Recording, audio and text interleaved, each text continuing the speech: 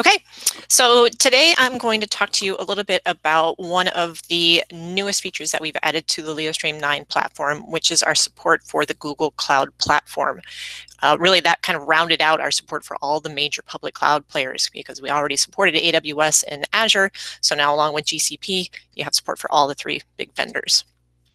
So if we want to think about why you might want to use Leostream with Google Cloud Platform, well, really, it's the same as with any of the other public clouds that we support. It's all about allowing you to minimize and optimize the compute costs and the utility of the instances that you're running up in the cloud. And there's a number of features we have that allow you to do that.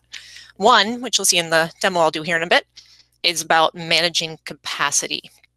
So you might want to have one machine that's ready for a user to log in, and then when somebody starts to use that, you'll spin up another so it's ready for the next user. But you don't want to just have machines running up in the cloud if no one needs them, because you pay for that compute. And then another thing is that you might want to have machines there that are persistent if you have applications that you're running up in the cloud. But again, to avoid paying for compute, you want to automate the power state of these machines. So you'll use Leostream to power on the machine when the user requests the connection to it. That way the machine is there and ready. They don't have to wait for it to launch, but you're not paying for the compute costs again while the machine's not running. And we see that come in use a lot when you're talking about sharing pools of machines. So we have customers who have pools of machines in Google Cloud Platform that are running really pretty graphic intense applications. And they want to share those, say, 10 machines with 20 users. And you can use, using Leostream, you can manage the access so that you can make sure that users get attached to machines that are available. And you can also monitor the user for when they've gone idle. So you can release and power the machine down. Again, all about minimizing your costs. The other thing is that by leveraging the Leostream Gateway as part of the architecture with Leostream, you can keep those instances locked in a private cloud. The last thing you want to do is give your instances a public IP address so that anything that's out there scanning the internet looking for public IP addresses can find it. With Leostream, you just leave the instances locked in a private cloud, and then you can use the Leostream Gateway as the access point for all of your users. And that supports not just standard protocols like VNC and RDP, that also supports these high performance protocols such as HPRGS, MEC9, TGX, a handful of others. So again, I mentioned that we have customers running high performance graphics applications, things like Media Composer, or maybe you have CAD applications. You can use the GPU enabled instances in GCP and then use Leostream to manage and share access to those. The last kind of point I'll point out here is that by using Leostream, you really can build a hybrid environment. So the idea here is retain your on-premises applications so you can still leverage those while bursting into the cloud for additional capacity as it's needed. So that's all great, but really it's always better to see things in action. So let's go up here to the demo. Just so you can see, here's my Google Cloud Platform project that I have going in here. The connection broker can run in Google Cloud. We run on a CentOS or RHEL 7.8 machine, so I just spun that up in Google Cloud and then used our simple little RPM file to install the broker, and now it's all up and running. What I do have here, you see there's this machine here called Windows Master. I wanted to use Leostream to model a non-persistent workflow. So again, have the machine created when the user needs it, delete it when the user's done with it. But I want those machines to have the applications and everything else, maybe some data that's needed for the user to get their job done. So I created myself a master here. Again, has all the applications and data, also has the Leostream agent running on it.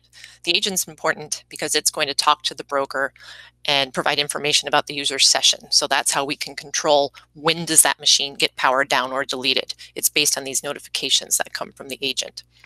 So that's what this Windows Master Desktop was for. I created that, and then I actually created an image of it.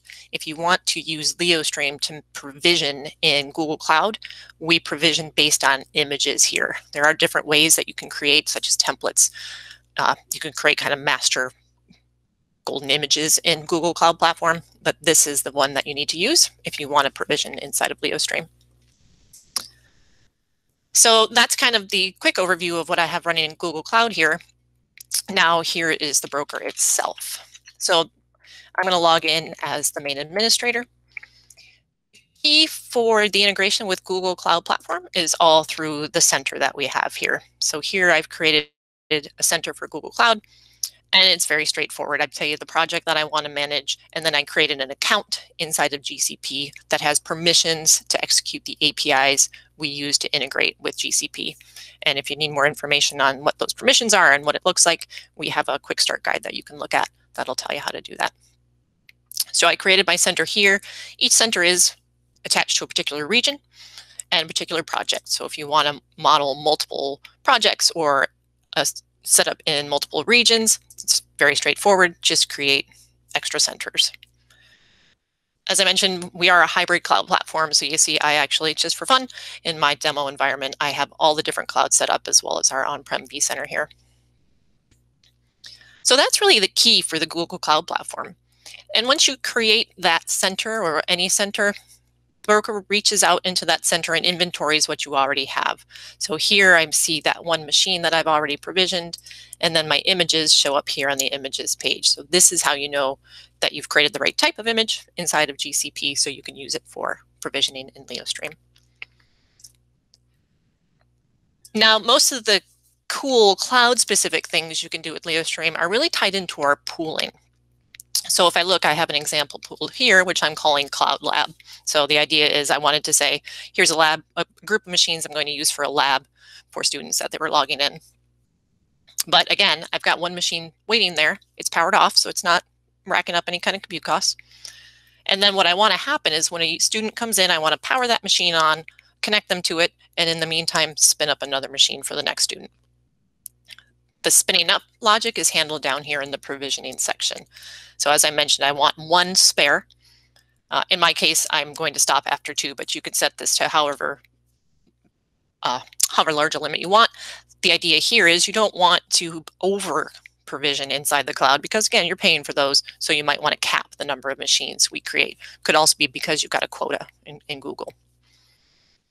If you want, you can even do this based on time of day. So if you want to use Google Cloud as a place to burst up particular classrooms or different types of applications that are based on time of day, you can actually do that too. Then down here in provisioning parameters, you just tell us how we should provision that machine inside of Google Cloud. So the key is giving it a naming convention. I almost always, when I'm provisioning in a cloud or in any kind of virtualization layer, define my pool based on the name of the machine because it's something I have control over when I provision. So here I'm provisioning or defining my pool based on name. And so down here when I'm provisioning it with that name. So I'm guaranteed that desktop shows up in this pool. From there, it's very straightforward. I pick the template, that image that I created, say which zone I want to provision the machine into, and the machine type. So here is where you would say, is this a GPU enabled instance or is it just more of a standard size instance? Now this checkbox here to initialize a machine as deletable, here's where you can tell Leostream, is this a persistent machine or a non-persistent machine? You know, one of the things you can do with our provisioning is actually pre-populate a set of persistent machines. So you created your master image, it has your media composer, whatever else you want on there, and now you want to create 10 of them. You can just come into Leostream here and say, you know what, create 10 machines for me. And then when you save the form, it would create them all, and that just saved you a whole bunch of button clicking inside of Google. Put these back where I got them.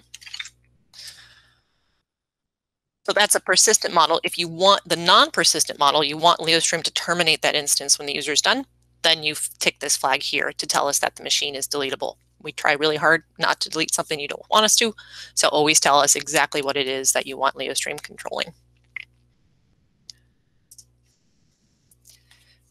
So that is again the key into integrating with Google Cloud Platform. Everything else in the broker is standard no matter which environment you're using. All the protocol plans that allow you to say, how do I want to connect the user?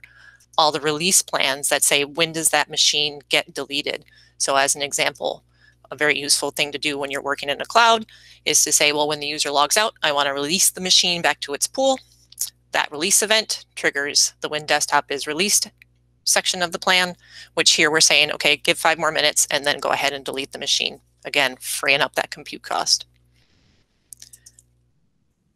In the persistent model case, it's really the power control plans that are really useful in cloud environments, because here's where you can actually control the power state. So in this case, I'm saying when the desktop is released, user logs out, machine gets released, go ahead and just shut the machine down. And that way it's not running when no one's using it. So to see what this looks like from a user's perspective and to kind of show you the provisioning bits, this is our Leostream Connect client. It's simple software client, runs on Windows, Linux, Mac. I'm going to log in as a user. Now, what's happening in the background there, you can see on the system log page, and actually the window opened up on the other. You see I'm going to have a status window here, and the reason that's going on is because in the background here, that machine is being powered on, and you see another one got provisioned. And you can see that all happening here in the Leostream logs. So here was the login for Mabel, the machine that was offered. I requested a connection to it, that's starting it, and now it's waiting for the desktop to start and be ready for the connection. So in my case, it's going to launch a simple RDP connection, so it's waiting for the RDP port to start up. Because Mabel got assigned to that machine, that triggered the provisioning limits, which then kicked off a new machine. And so you can see that all happening, and you'll see the new machine appear here. So it's still in starting mode because it's waiting for all the ports to open up, and then once that's all complete, it'll launch the connection. And in this case, I'm actually launching the connection through the Leostream Gateway. So after the machine starts, the connection broker is going to ask the Leostream Gateway to open up some forwarding rules so that the connection can be tunneled into the Google private cloud and connects me here from my house into the private network. Of course, it's opening on the other screen. So here it is. Sorry about that, it opened on the other screen. But here, if we look at the log again, you'll see the forwarding port getting added, and then the RDP connection is established. Once that happens, now you can see that this user is assigned to that machine. So you always know who's using what machine and when. And now, if the user comes in here and logs out, that connection is going to close. That event is going to get captured by Leostream, and that's going to invoke the plans, both the release and the power control plans that occur when a logout occurs. And that will end up unassigning me from the machine. And in the end, it's going to power it back down because that happens to be how I have my power control plan set. And I can see that happening again here inside of Google Cloud Platform. There it goes. Now it's shutting down. So again, all about automating power state and capacity as a way for you to make sure users have access to the things they need while making sure that you're not over allocating and have and overpaying for resources in the cloud. And that's it. If you need any more information, feel free to drop us a line and we'll talk to you soon.